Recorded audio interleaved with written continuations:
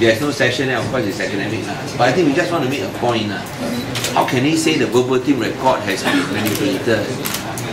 Never in history, even when we have huge rows in Parliament, we have never questioned a verbatim record. Because it's all in tape, it's clear. And then you all saw the internet also. What was said? How can we go and twist that? It is internet again. We can even show you the live recording. And as I said, for him to say that it's manipulated and that the speaker manipulated, that is a terrible accusation. So this is a black mark for democracy in Penang and in Malaysia. In 55 years of history, never before.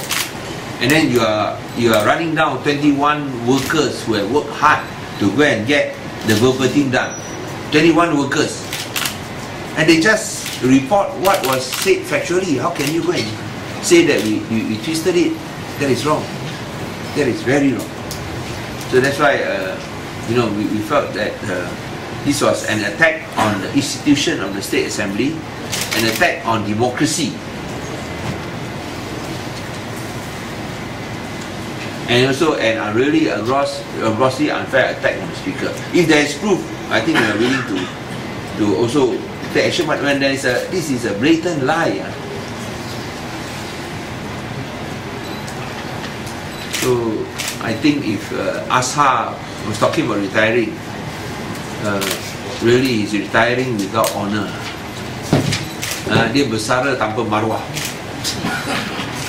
Dia bersara tanpa maruah. That's what Hansard is retiring without honour. And the whole issue is this. He's talking about the demolition of the Hindu shrines.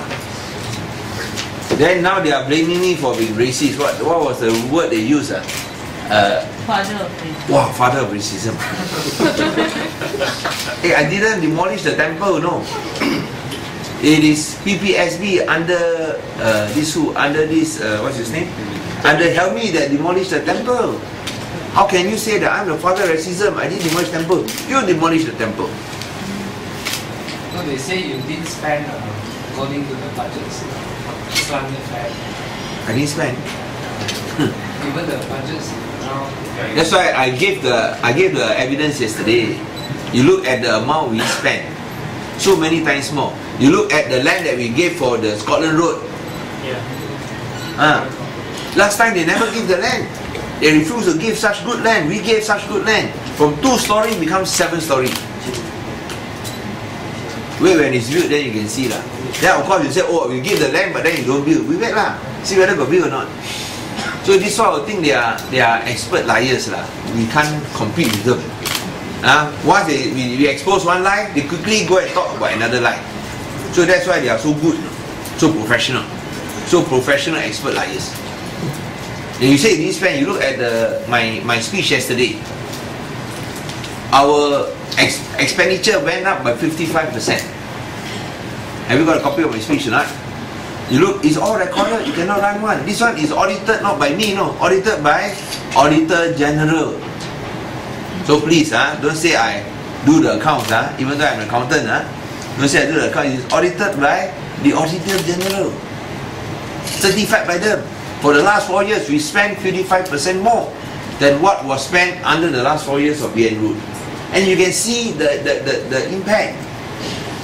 Whether in the mainland or in the island, you can see the impact. Drains lah, rubbish collection lah, local services lah, roads lah. You look at the Batu and Seberang Perai is changing. Look at the roads being built. So there's a big difference. So that's why we got to admit lah, they are really good at lying. That we got to admit.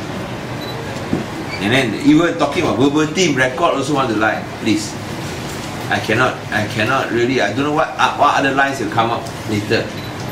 No, if we make mistakes, we will definitely admit and apologize. If we make mistake, we have done that before. In the house also, we have done that before. But when you make a mistake, why don't you apologize? Just like Helmi, you have made a mistake, you tear down the temple. Apologize lah. I'm not even asking you to resign. I say you make a mistake, apologize and rebuild the temple. Okay. in that spirit of musibah, because we do not want to go and politicize the issue of religion. So apologize, rebuild the temple, settle. Is that